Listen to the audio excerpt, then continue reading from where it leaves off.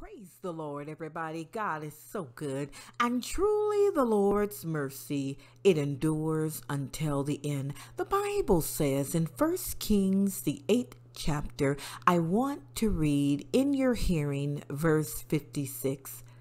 Blessed be the Lord who has given rest to his people Israel, according to all that he promised. There has not failed one word of all his good promise, which he promised through his servant Moses. Hallelujah. I came tonight to encourage someone to keep trusting God.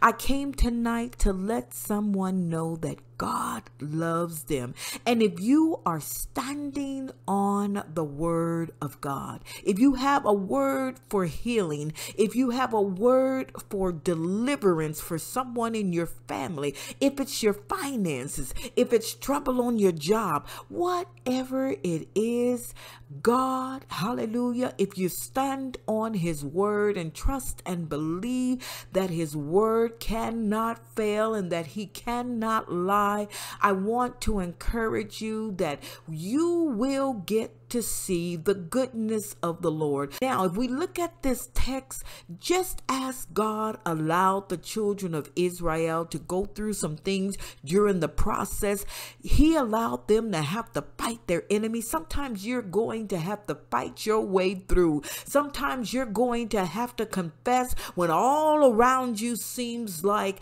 nothing is happening. You're still going to have to confess what the word of God says. You're still going to have to fight the enemies of doubt. You're still going to have to fight, even the enemy himself with the word of God and with your faith. Hallelujah. We have to fight the good fight of faith, and that's what gets God's attention. When he looks and he sees that his son or his daughter is yet trusting him, is yet believing him, is yet holding on to his word, I know the Lord gets excited. You know why? Because we are taking him at his word. It says in the Bible that Abraham, unto him he was considered righteous, and Noah righteous, and all of those that trusted God, their faith was unto them as righteousness. Hallelujah. And that's what we want, to be able, because we have accepted Jesus, that becomes our righteousness.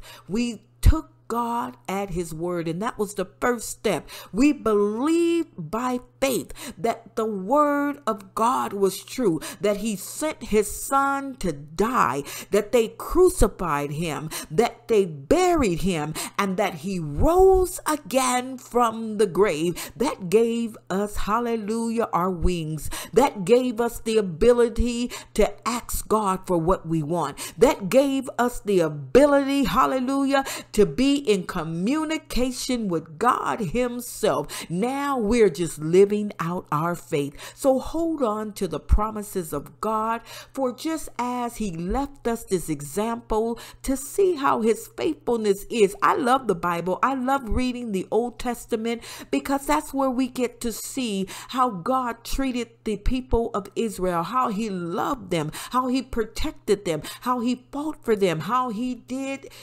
wondrous things for them. Because why? A savior was going to come through them. And why for you? Because in your mouth, hallelujah, is a word of deliverance for someone. When you speak that word, then the Holy Spirit can act on it, and hallelujah, he can draw the people unto the Lord. So keep standing by faith, because just as God did it for the children of Israel, our example, I came to remind you tonight, God can do it for you. Keep trusting in God. The scripture again says, blessed be the Lord who has given rest to his people Israel, according to all that he promised.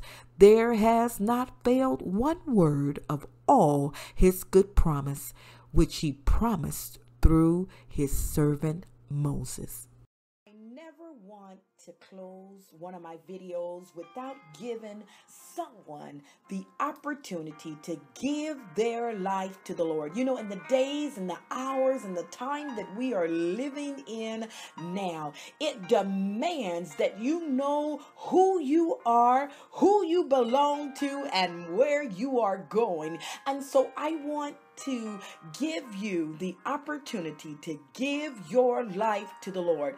If you have not heard the story, the Bible declares that we were all born sinners. It says over in the book of Romans, all have sinned and fallen short of the glory of God. And that transpired back in the book of Genesis, where Adam disobeyed God. And because of Adam's disobedience, sin and death entered into the world. And so Jesus, who was God's sacrificial lamb, because a price had to be paid for the sins of the world. So God sent, in John 3:16, he says, "For God so loved the world, he gave his only begotten Son, that whosoever believeth in him should not perish, but have everlasting life." So that's what I want to give you the opportunity to do today, to accept Jesus as your personal Lord and Savior, to wash away all of your sins. Romans 10:9 says, if you confess with your mouth the Lord Jesus, believe in your heart that God has raised him from the dead,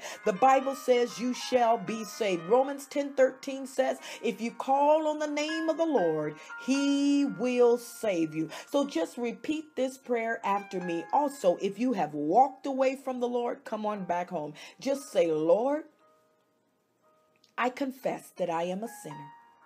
I'm sorry for the wrong that I have done. Please forgive me. I invite you to come into my heart and be my Lord and my Savior. I denounce Satan. I declare that Jesus is Lord. I believe that he died, that he was buried, and that he rose again. And now that I am your child, please fill me with your precious Holy Spirit. In the name of Jesus, I pray. Amen. If you have said that prayer, God bless you. Welcome to the family of God. Know today, all of heaven is rejoicing because you have chosen to make Jesus your personal Lord and Savior. Welcome again to the family of